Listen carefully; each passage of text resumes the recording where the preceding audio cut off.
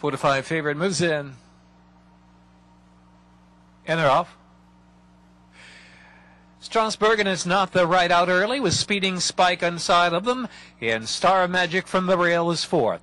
Battle Hard is followed by Grain, and Crowbar is last of them all.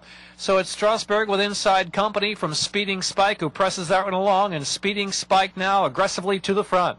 Speeding Spike's up top. It's not the right, and Strasburg head and head for second. Then Battle Hard is back fourth in the two-path.